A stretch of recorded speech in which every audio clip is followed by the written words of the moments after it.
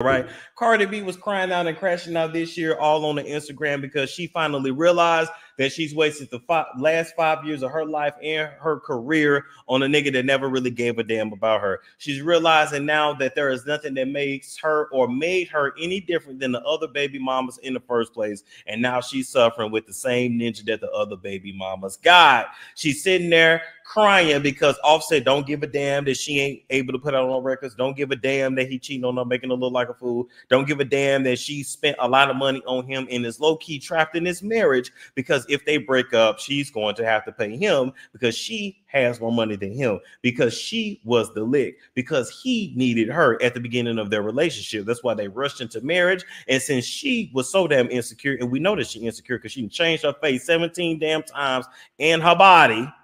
and instead of putting out her music and focusing on, she was really a force to be reckoned with. And instead of working the system like she was supposed to, she sat there and had baby after baby and surgery after surgery and had hoes jumped and had hoes beat up, only for this man to still not be faithful and for him to still not give a damn.